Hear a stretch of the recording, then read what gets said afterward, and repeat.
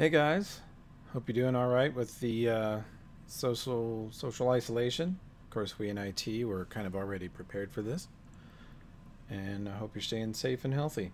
This is going to be the recording for the WAN chapter, WAN, and there's going to be a quiz available. And yeah, let's go. So let's see. I want my PowerPoint's open. There we go. Let's do this. Okay, so WAN is wide area network. Why do we want to talk about it? Because we're so bored. We want to identify all the uses for it. We're going to compare the tech that you make it out of and talk about the transmission methods, all of them, from the bottom on up to the top. So we use this term, WAN, when we're describing a network that traverses a lot of distance. We've been talking about WANs the entire semester. Whenever we talk about a network between two cities that's huge, we're talking about a WAN, right? Now we're going to talk about how it actually works. So the transmission method depends on how much you can afford, how much your business needs. And let's see, LANs connect small nodes, WANs connect networks. Remember this principle of, routers connect two networks together, switches just form one little network. It's the same principle on a big scale. So LAN wiring is typically privately owned. Like John A owns its little network and all the equipment on campus, but it doesn't necessarily own the stuff that it's connected to the ISP. That's owned by them, and due to a complicated set of laws and stuff, it's partially publicly owned too. We'll get more into that and net neutrality and what that implies later. So, all right, geographic sites connected by LAN, yes. Communication between a WAN site and another site is a WAN link, correct. Now here's a part that I always mix up and I have to look it up, is your endpoint, like John A. Logan's equipment that connects us to the internet, is our data terminal equipment. Terminal meaning the internet connection to the rest of the WAN technically ends there, and then we share it with everybody on campus. So remember, terminal is the end of the public equipment. Okay, that's our equipment. And then to the other side, to Mediacom, to Frontier, to Time Warner, whoever you're buying your internet from, the last piece of their equipment between them and you is their communication equipment. So the carrier's endpoint device is data communication. So remember, yours is DTE and theirs is DCE. Okay? It's complicated and you often forget it. This is kind of a map of what this looks like. Like you can see your little computers are down here. You guys connect to a switch. That's connected to a router. Maybe that connects to some servers locally or distant, but eventually you're going out on the internet. Then you are going WAN to WAN. This is all one big WAN, these cities. New York to San Francisco to Miami. It's technically one big wide area network, okay? And the way this DTE, DCE thing looks is like this could be us here at John A over on the left. And that's our terminal equipment. Then the internet provider's communication equipment connects us to everything on the internet. Craigslist, doesn't matter, Frontier, Verizon. And then we head over to the DCE at SIU. Then we connect to SIU's data terminal equipment. And then we're connected to them. Then we can share files back and forth and spam each other with memes. So quality of service, QoS, is built into even the cheapest router you could buy. These days has it. It measures a lot of things. Measures how many packets are being lost. What's the speed you're supposed to be going? What's the speed you're actually going? What's your ping? What's the availability of stuff? How quickly does it respond? And then you prioritize particular types of traffic. Like in my house, I have a bunch of Netflixers. And during the quarantine, they like to Netflix. Sometimes I think they might be Netflixing on 2 or 3 devices at once. It's said that millennials can consume 2 forms of entertainment at once and comprehend neither of them. So they're Netflixing, but I want to play video games and I'm very ping sensitive. I want speed and responsiveness. So in the router, quality of service, I prioritize video game traffic over network traffic. They don't notice. It just, worst case scenario, they buffer for an extra split second when I'm playing. So Doesn't really hurt them, and my traffic always goes as fast as the router possibly can, and then it worries about Netflix after that. That's quality of service prioritization, okay? That's why you want to do it. It actually makes a difference. So, WAN topologies. We're going to use the same terms that we use for small LAN topology, you know, star, bus, all that stuff. But it's a little different, the way it's applied, okay? We talk about how much distance can we cover, how many people can we have on it, and what happens when traffic gets heavy, okay? Now, bus topology, we talked about, it was kind of obsolete in small networks because, you know, we just don't build networks that way anymore. If one piece goes, the whole thing is kind of down. But when you have your, say you have your main company at 210 Main Street, you want to connect to the Oak Street branch, you just run a wire to it. You got DSL from here to there. But the Charles Street branch is like a block away, so we can afford a T1 line to that much faster. We'll get into detail about T1. And then Charles Street to First Street, for some reason they have a T3 available. Why not? It's even faster. So we have different pieces, different technologies connecting our different buildings, but technically this is a bus topology because it's all in a line. It's serial. Okay, super serial. Yeah. Late night slides again. So if you wanted to go from here to here, from the Oak Street to the First Street, you can't do what Darth Vader on the Segway is doing here. You have to go to Charles Street, to the main building, and then to Oak Street, okay?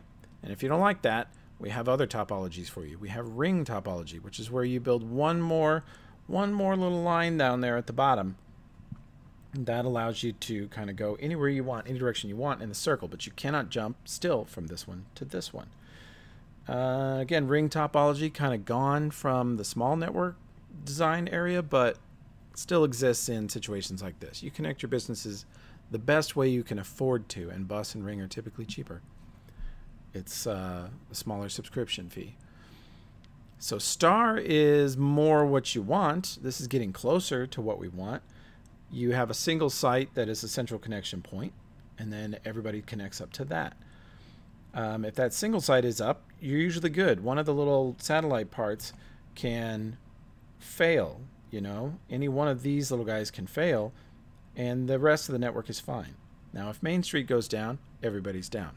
So still kind of a weakness there, which is where we get to mesh topology. And my God, it's much more complicated. It gets a little meshy.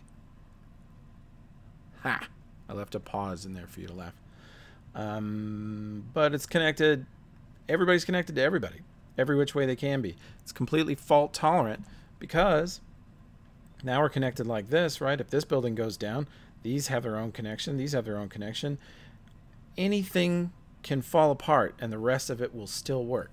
So much more fault tolerant on that mesh topology. And that's kind of what the internet starts to look like eventually, is one gigantic mesh topology where, you know, London has thousands, millions of connections. And if any one of them goes down, it'll hop on a different one. So very, very connected, each one of these cities. These WANs are giant mesh topologies. Eventually. They didn't start that way, but they're that way now. And then there's tiered. This is really just a combination of the others. Star or ring. Here, where's the map of it? Yeah, we'll just look at a map of it. This explains it.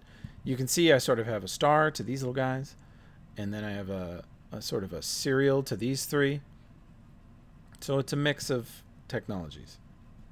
Okay? That's what tiered is. An example of an old WAN would be the telephone network. You know, when most of you and even I was born, this was the only WAN in the world. So it looked like this.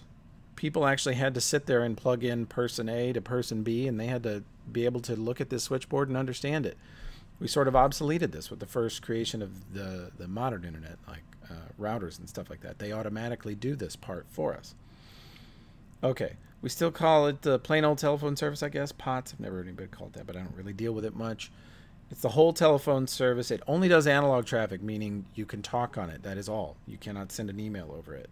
Okay. And the COs, where a telephone company terminates lines. That's sort of like the CTE, DTE thing. Okay? Now, it started to get pretty sophisticated towards the sort of end of it. I mean, it still exists. People still use it. You know, some people have landlines. Businesses still have landlines. But my buddy that I hope to get as a guest speaker in a few weeks works for Clearwave, and they just run internet to everybody and put internet-capable phones in your office. So they don't really need this at all anymore. Let's see. Can use optical. This is a good map of how it works. So you run optical from your main building to these units that cover a bunch of other buildings. Branch out like that. Okay? That's the idea. Okay, T carriers. This is the next level of wire and box and protocol and design beyond what we know. This is beyond routers and switches. This is into bigger stuff. The T stands for transmission. And this includes stuff like T1s, T3s. You might have heard of those before. I'm not sure exactly what John A. has. SIU's internet connection is like a combination of a T3 from one company, a T3 from another, and like two T1s from another company. And we have a system that balances all of those and can engage more of them at need if we need to. So it sort of balances all of that stuff for us. It's cool. All right, they specify a method of signaling. They are a physical layer operation. Yeah, we don't need most of that. Okay. So these guys, it's cool because they use the same real, it looks like patch cables, okay? It looks like Ethernet cable that you're very familiar with. It uses a RJ48 connector instead of 45, but it looks the same, very similar. And you can connect your branch offices this way. So it has a longer range, obviously, than Ethernet, because we know Ethernet only goes 300 feet, right?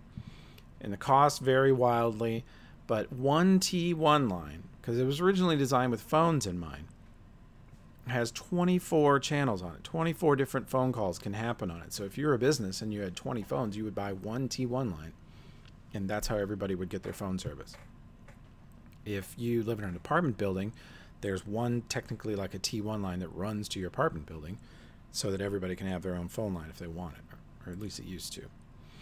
T3 is orders of magnitude bigger and is designed with internet in mind. Like the T1 was adapted to internet, sort of like phone lines went from analog to digital. We're like, we're going to send boop beep pop over this instead of just talking over it. Well, T3 is different because by the time we were designing it and building it, the internet was already a thing, and we're like, oh no, we have to think about data this time. We can't just think about phone calls.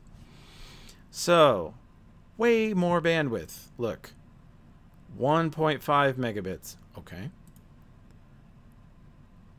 45 million? What? It's just not even comparable. Here's a list of them. You can see the progression. Again, we invent a thing and then we iterate on it and improve it over time, make it better. Can be shielded or not. Shielded goes a little farther, of course. It can be coax. You can use microwave transmitters, fiber optic. It doesn't matter. It's basically a protocol. It's a language, not a physical thing. And multiple T1s or T3, yeah, you can run it together. So runs over copper. This is close to the end of it. You run RJ48s. These are RJ48s right here. They look like Ethernet connectors, right? They're extremely similar. Basically, they are. So you can do crossover cables. Same tricks you can do with Ethernet. You could connect two devices with a crossover. I think I have a map coming up. And then, of course, it has a little modem-like device that translates from T1 into 24 different Ethernet lines coming out the side. There's a better view of the RJ48. Okay. Here's a map of what that looks like. Terminal equipment. That means it's your stuff. Here's the CTEs. Their stuff. That connects them to the internet and other CTEs and eventually other terminal equipment. And that's, to date, that's the most sophisticated example or description that we've seen of how the internet works is T1s, T3s. We're going to get into, there's an even bigger fish beyond T1 and T3, beyond T carriers. So, and again, it uses multiplexing technology. There's a bunch of different channels going on this one wire, and we split it. We can separate it, control it, and manage that. The terminal equipment does it. And DT is technically a router. So on one side, it's speaking T1, and on the other side, it's providing Ethernet for everybody in the room or in the building. Okay? Looks like this. Here's the internet. Here's the T3 coming in. This box has a T3 connection on one side, and then regular old Ethernet out to a switch. It also has phone jacks to connect to a telephone, because remember, this stuff can be used for phone, like landlines. And then eventually we're on computers, and they don't know how they're getting online. They're just online and happy to be so. Okay, DSL. We've all heard of it. Maybe some of us own it now. I'm sorry. We used to have it, and it is digital subscriber line. It competes with T1 and broadband. It was the most affordable, widespread early broadband because you could multiplex it to people over their existing phone lines. So they would say, hey, hook up this doodad to your phone jack, and then hook up your phone to this doodad, and you're going to have internet coming through your phone line, and it's going to blow your mind how fast it is. Well, compared to like a 28.8 modem, it was amazing. It was wonderful. And cable came along, and other things came along. You know, Google Fiber. If we ever get fiber in Southern Illinois, I don't know what I'm going to do with myself. It'll be a glorious day. So DSL was really good for a while, but it's kind of limited. You can't run it too far out of town. Yeah, you have to do it like this. Like I just said, here comes the internet. Here's your phone jack. We're basically pumping the internet into your phone jack, whether you know it or not. And until you put this little DSL filter on, you're not using it. The phone will just like scramble it and kick you off if you got on without it. So it separates the phone traffic, again, multiplexing, splitting into different purposes, and then it comes to a DSL modem, which then gives you Ethernet, Wi-Fi, whatever you need. Okay, and then the device the reason you'll often hear when you talk to DSL that it only has a range of 2 miles is when they set up this, it's a DSLAM, it's the big multiplexer. This is like, okay, we're going to connect the internet up to these phone lines, and it multiplexes all the voice onto those phone lines and the internet, and that allows us to just like run it over your existing line without running a new wire to your house. And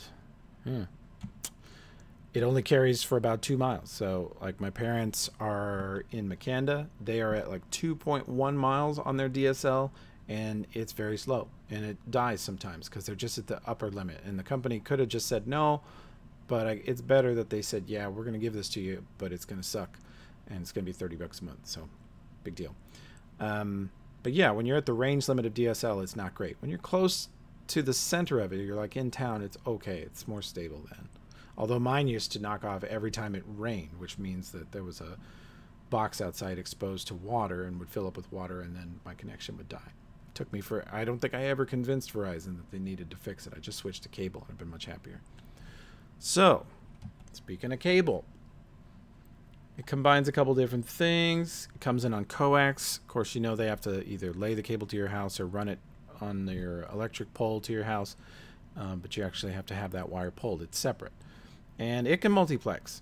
We already know that from our previous sections. Cable can have phone traffic on it. It can have TV channels. It can have internet. It's pretty good at internet, really, until they, you know, overload your neighborhood and don't add enough new bandwidth to the area. Yeah, it is better than DSL. So this translates between the coax cable and your regular old local in your house boop beep bop to your Wi-Fi router or whatever, and operates at the physical and data layer. Okay. The infrastructure required for this is you do have to have coax. You want to have a fiber link supporting, because it goes faster than DSL, which means it's better. You have to hook it up to a bigger, fatter internet pipe. Otherwise, there's no point in having it. Yeah, dedicated connection. Everyone in the neighborhood technically is sharing the same piece of the internet pie. Part of the reason my internet at my house is so amazing is I'm on cable, and I am one side of the opposite side of the street for me is an empty grass field that SIU owns, and they have their own internet anyway, so there's nothing on the other side of the street that's going to be on my piece of the internet pie. And all around me are retirees, older sort of folks, like old, retired faculty, and they're just not on the internet that much, and they don't stay up late. So in the middle of the night, I have awesome speed, and I'm a happy nerd. Okay. Next level up is where we get into Sonnet, and I don't think we need a ton of detail about this. It's just the next thing up from T1, T3, and you end up calling it OC, OC3. It connects multiple WAN sites. Yeah. Also multiplexes, of course. And yeah, optical carrier level. Let's see. I think I might have a chart on that. Well, maybe I don't. Oh, here we go. Yeah. So, original OC1, 50 megabits, 150, 600. You're getting into pretty high amounts until you're down to like 40,000 megabits for a big old OC. These are your internet backbone connections. This is the pipe between New York and LA, Chicago to Atlanta, whatever. This is the gigantic, we've talked about this all semester, how the internet has these huge backbone connections between cities. And these are OCs. So you've seen this diagram before, although it was a little different, but these are all, OC switches. And this is the internet as we know it. This is, New York, Boston, LA, Chicago, Denver, whatever. Each one of those places is going to have a massive connection. Internet 2. Internet 2 is another internet behind the internet that is only allowed to be used for, I think, education purposes, like colleges can use it and stuff like that. SIU's on it. And so when researchers from like Harvard and Stanford want to swap gigantic data files, they can hop on Internet 2 and enjoy less traffic and greater overall speeds. It's something that I think Bill Clinton signed it into law. It's been around a while. Okay, now we have to get into wireless. WiMAX is line of sight. So you set up a transmitter at your house on the roof, and you aim it at your buddy's house, and he sets up one, and then you have an internet connection between the two of you. If one of you has internet, you can share it over the WiMAX, etc., etc. So we had to set one of these up at SIU School of Agriculture because they wanted some kind of data collection. They're doing some sort of study out at the pig farms. There's not a lot of infrastructure out there. It's basically a room full of, pigs, a field full of pigs, and a barn. And so we just went directional. We set up a directional antenna where we had internet. We aimed it at the pig barn. And we set up another one there because we had power, is all we had. And then voila, they can do data entry and stuff from the pig barn. How nice. Overpowering smell, though. Savings and benefits? I don't know about that. All right. Rural customers, this might be all you can get. You got to take what you can get when you live way out of town. It's really the downside to having a nice country house. So, yeah, you see there's a carrier facility. It transmits to an antenna. It sort of like a repeater, transmits out to the client. The newer version of WiMAX is 2. It's based on a Wi-Fi similar, a standard that's related to Wi-Fi.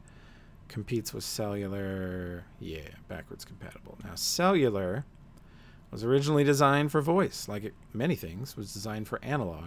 Today, it does data and voice. The history of it goes 1G, we're like, oh my gosh, we are the coolest. We have gigantic 12-pound cell phones, and we can call from anywhere and receive calls. And it couldn't send data, so phones were literally just phones, like the one this guy's holding. Then 2G, we had 240 kilobits. Okay, it's better than a modem. Then 3G, we are up to 384. Still not that great. And then 4G, we have a kind of a quantum leap of technology.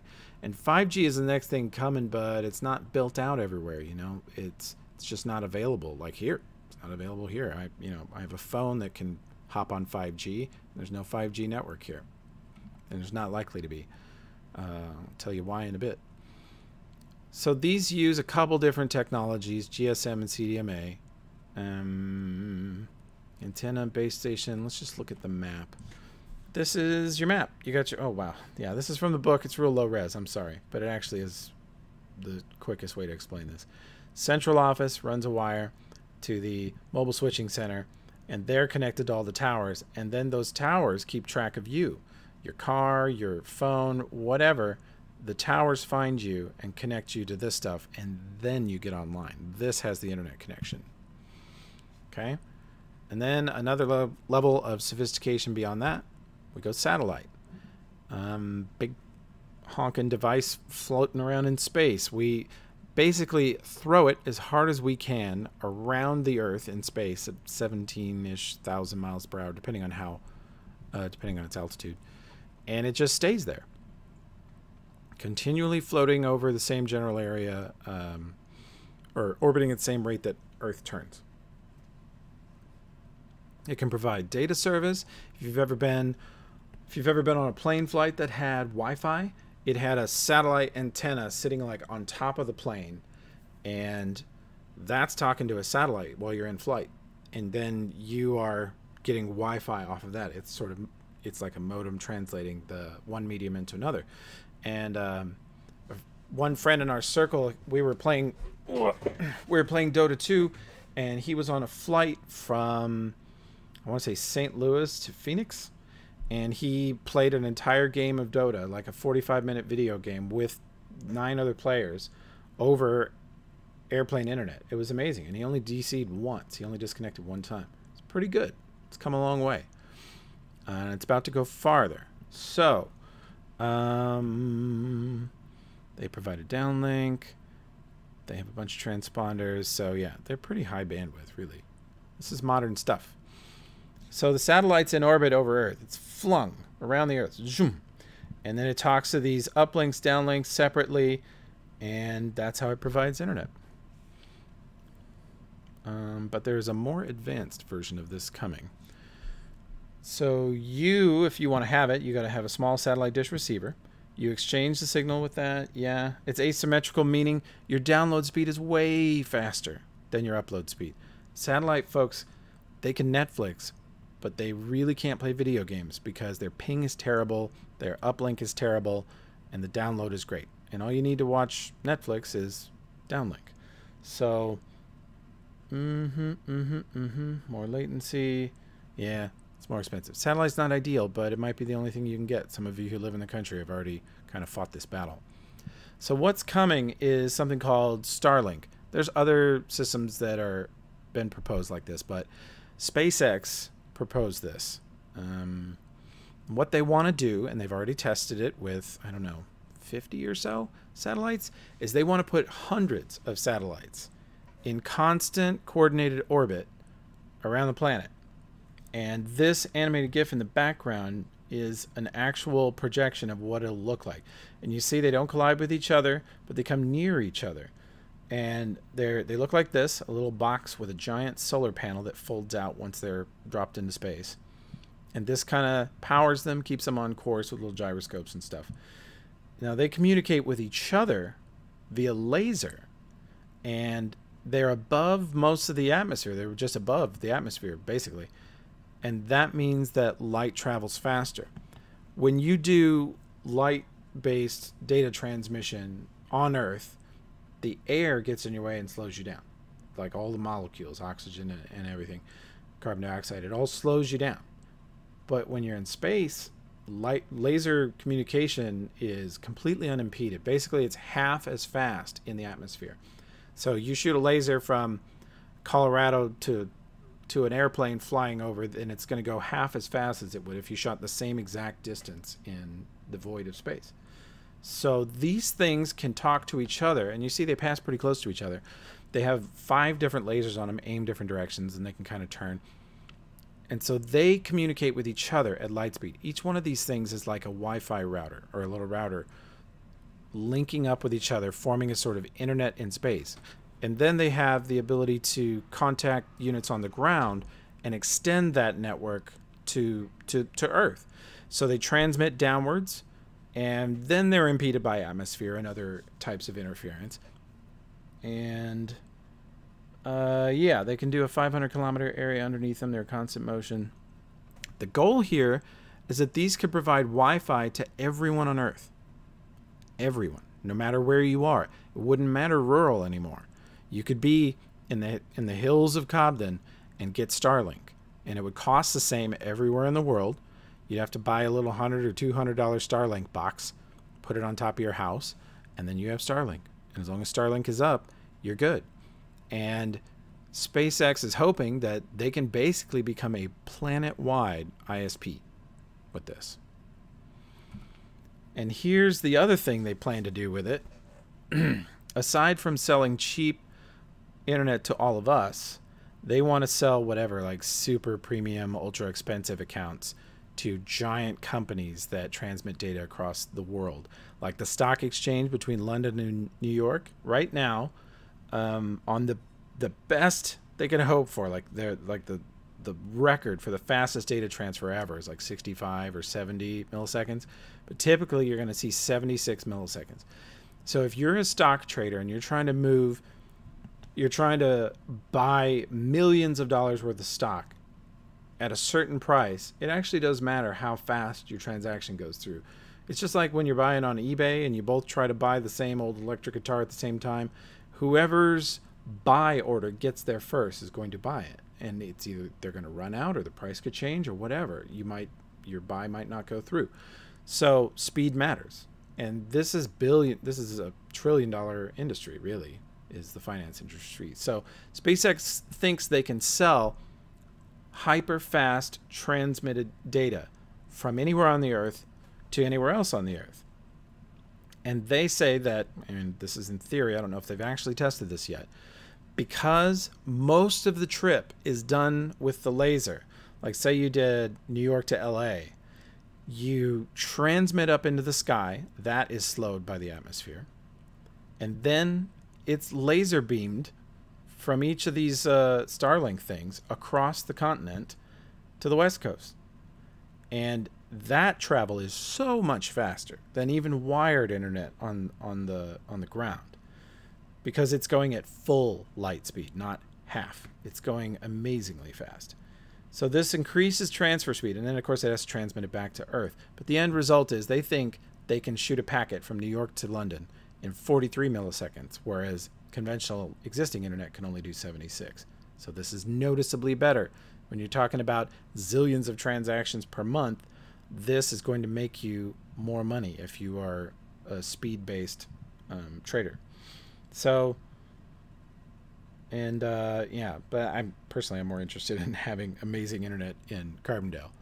And this is like the test ring. This is all they have up right now. Is I don't know if they even have this many up, but the background of this slide is the actual Starlink test satellites in orbit. You see this line moving here? I should have made the text hideable. You can see them moving there. That's actual Starlink being tested. And here's the reason that SpaceX thinks this is worth doing, because it's going to cost them billions. It costs an amazing amount to shoot things into space. But the good news is SpaceX owns Falcon 9 rockets, so they can essentially launch Starlink into space at cost. They're not paying for the service. They just got to pay for the fuel and the work to get it done. So they think they can put a full planet-wide Starlink network. They skip Antarctica, but the rest of the planet's covered for $10 billion, which sounds like an amazing amount of money until you consider that the reason we don't have 5G across the entire country is because it's really expensive. To upgrade the entire country, or the entire planet, sorry, to 5G would be $150 billion. So Starlink is in fact cheaper. This is sort of a grand scale version of when we first invented Wi-Fi, and we were like, oh, we could run Ethernet to every office in the building, but we'd have to drill holes in walls, we'd have to run wires through ceilings or floors, we'd have to do a ton of physical infrastructure building, like power conduits, cooling, everything. And you could just set up Wi-Fi routers, right? It was quicker and easier, and this is the same principle on a planetary scale. It's pretty ambitious.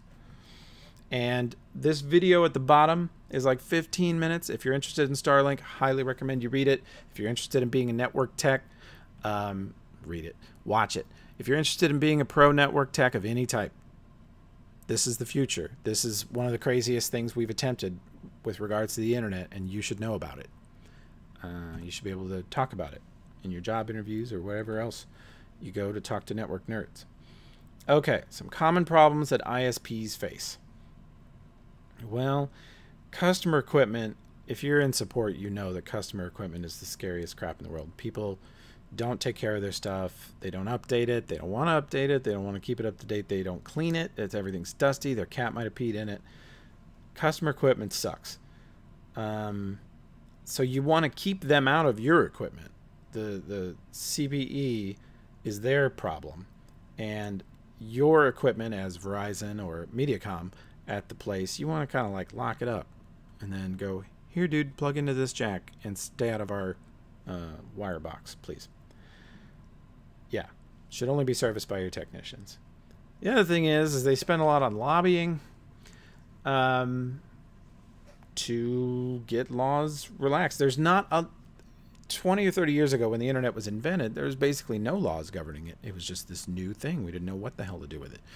So you would sell stuff over state lines, not pay taxes. We do that now. You could buy internet and go anywhere you wanted. And that kind of struck a chord with the companies. And they started doing kind of crappy stuff.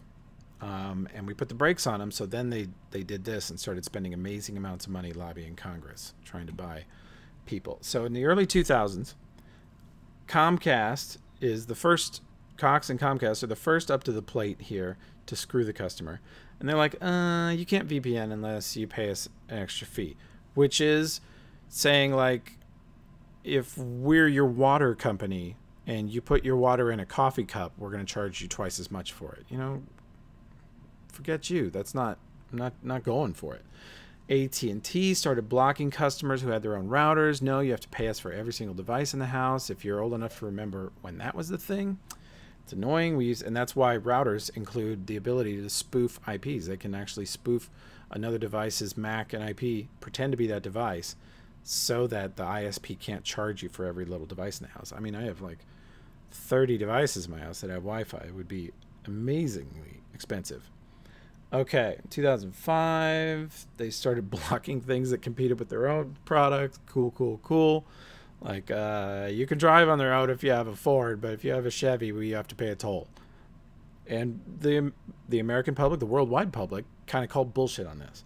2008, they start throttling things they don't like, oh, this is taking a lot of bandwidth. Even though we're being paid to provide bandwidth, this thing that does the most of what we're being paid to do, we want to reduce that so we can be paid the same but do less work, provide less service. Cool. Apple in 2009, I don't really remember this, but they blocked Skype because AT&T wanted them to, and they wanted to sell the iPhone on AT&T and cut a deal with them. So just companies being kind of shitty. 2015, we finally put, net neutrality into place and said that you guys can't do this anymore.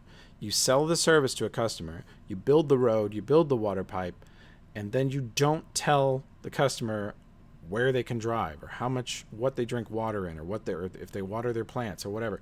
You don't tell people what to do with the thing they bought from you. They bought it from you, so now it's theirs. And why is that out of sequence? That kind of happened because they were throttling Netflix. They started throttling BitTorrent, and they started throttling Netflix. And they even lied to us because they own the speed test websites, or they bought them. So you'd go to like speedtest.net or whatever, and you would test your Mediacom internet to see if it was operating at full speed. And the speed test would come back, yeah, it totally is. Totally fine.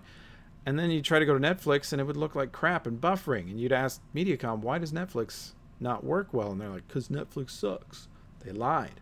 They were throttling Netflix, and they were hiding the fact that they did it with their speed test sites. So Netflix made their own speed test site. They put it on this called fast.com. It's still up. And it's on the same server as the Netflix video distribution. So if you're throttling Netflix.com because you're a bad little lying ISP, then you're also throttling fast.com. You can't help it. It's on the same IP, same device. So when you did fast.com, you would see that it was just crippled. Your internet was nowhere near the speed it should be. And this helped kind of expose their lies, force them to play ball. Net neutrality did it. But then,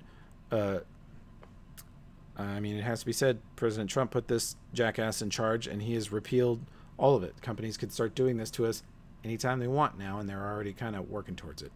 It's super annoying. I hate this guy. He's really hurt us to no public gain for sure. Okay.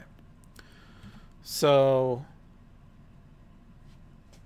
I mean, this is in the book, but it's sort of an advocacy thing. You should provide fair access if you're going to provide internet.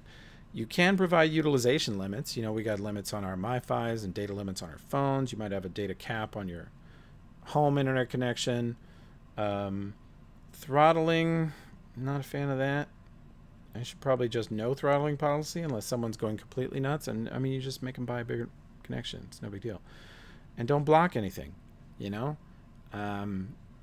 Basically, if you're Verizon selling the Verizon internet, don't block AT&T.com just because they also sell phones that compete with you. Don't be a turd. Okay, so the quiz, I'm going to go make it available early because it just doesn't matter. During the quarantine, you guys have a full 2 weeks to take the quiz. So no rush, but don't procrastinate. You know, you're all grown-ups. You can handle it. But the quiz should be available. Go take it, and let me know if you have any questions. Email me. I'm checking my John A. email every day. Some of you have emailed me questions about, oh, why did I do this on the test? Remember, if you got a lower grade than you think on the test, it's probably just because I haven't hand graded it yet. D2L grades 75% of it, and then the parts it's not sure about, it just gives you a 0. So, yeah. If a question asks something and the answer is router and you type capital R or instead of lowercase r, it's like you're wrong. So I go back in and I hand correct those and your score will come up.